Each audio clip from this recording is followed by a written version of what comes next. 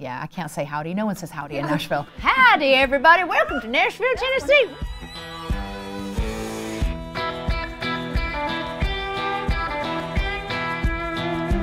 Hi, we're at Soho House in Nashville, and this is In Bed with Karen Elson.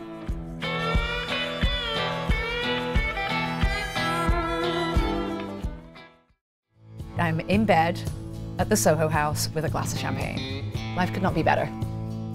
Nashville is a very creative city. Music, food, literature, art. There's a real strong cross-pollination between all things. Like in LA, everybody's an actor. In Nashville, everybody's a closet musician.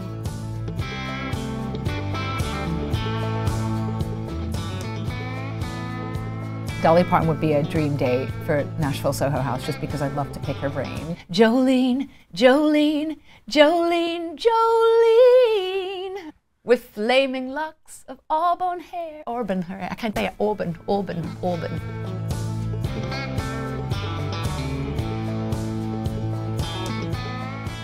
I don't even fucking know what a honky-tonk is, sorry. I guess Roberts is a honky-tonk. You're gonna go in there, you're gonna listen to some good country music, you're gonna see some people doing a little two-step shuffle somewhere. There's gonna be some shots of tequila that's happening, there's gonna be some crass conversation, and you're gonna leave that bar wasted.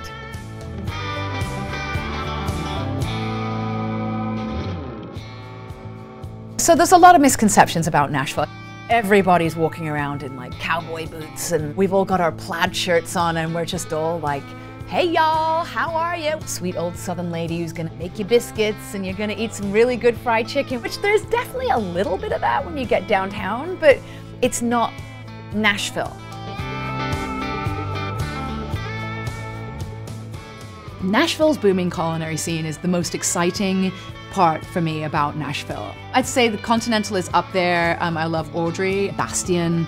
They're at a level that if you're coming to Nashville and you're not doing sort of a food experience, you're really missing out.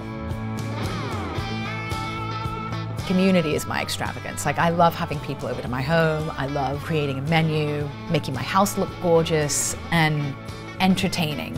That is probably where I'm in my element. I'm a hostess with the mostess, for sure.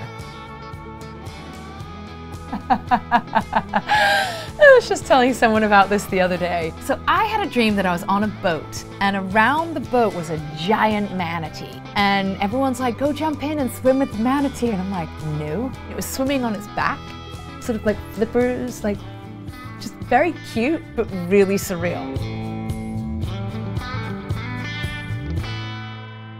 When Soho House New York first opened, I felt like it became this sort of community hub for a lot of people, which I hope happens for Nashville as well, because a lot of creative things happen and a lot of connections are made, and that's the point.